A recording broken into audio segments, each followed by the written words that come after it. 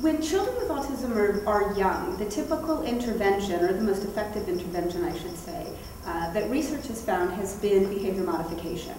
And this is what's referred to as applied behavior analysis, ABA, sometimes it's called discrete trial training, DTT, sometimes it's called pivotal response training. It's kind of an alphabet soup when children are young. And so your child has an ASD, autism spectrum disorder, and they need ABA in a DTT format, and it can really be overwhelming.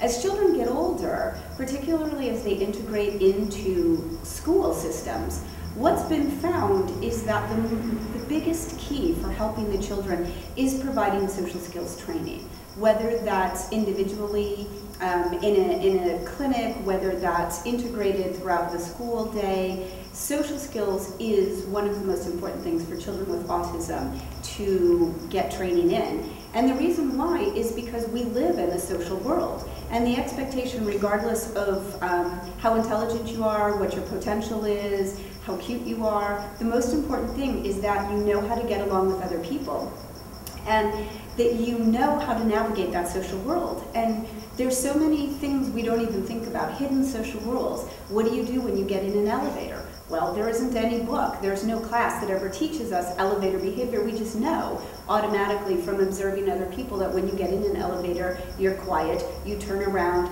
you face the door, and you don't do anything else.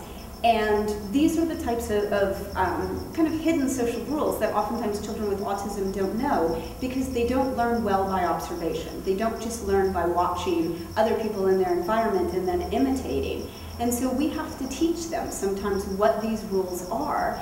And the more social skills that they can develop, the better potential they have. Because regardless of how well they may have done in high school, it isn't about passing the test, it isn't about AP algebra. It's really about being able to pass that interview in the college entrance interview process, or it's being able to pass the job interview. It's being able to get along with your coworkers. It's being able to be in a relationship when you're interested in having a relationship with somebody and knowing that their needs are just as important, if not more important than your own. And all of these things are what create happiness and contentment in life. And that's why it is so important that we focus on teaching children with autism, regardless of what level of autism they have, that we're focusing on teaching them social skills.